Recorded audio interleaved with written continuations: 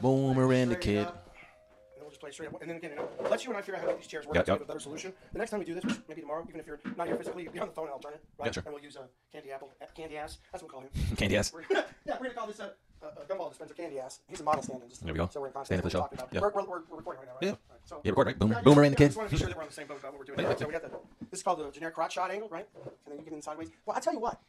I thought I had a small head, but next to you I have a really small head. My wife teases me about my T-Rex arms. That's right, thank you. See, Boomer and the kid. There you go, Boomer and the kid.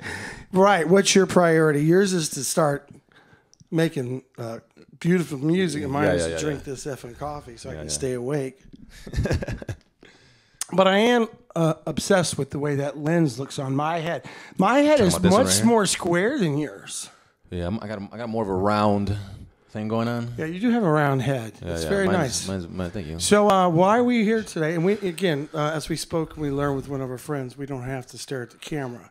Yeah, but my suggestion is we talk like just like a bar conversation with me, right? Yeah.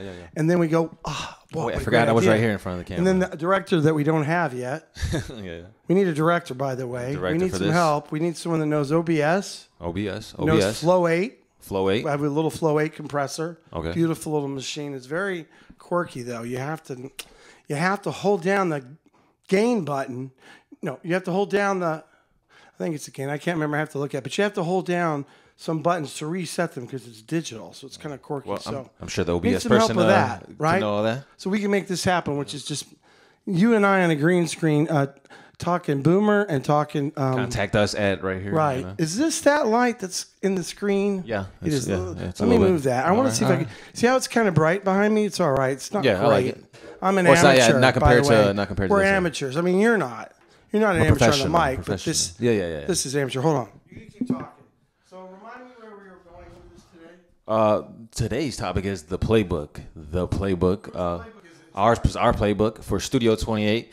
AKA the Dog and Pony Show TV with Scott Anderson and myself, Rhymester. Studio 28. Do you remember? Let's use this as a great example. Okay, this is going up live later, right? And I just want. I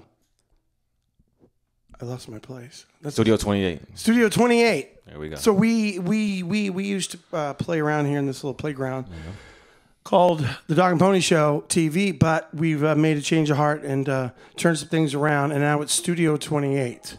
So even though we are holding on to the Dog and Pony The dogs are still here, though. The dogs are still here. Anybody that feels like they're the underdog or that you're not getting a square meal, you know, I'm speaking metaphorically, you're not getting a square deal.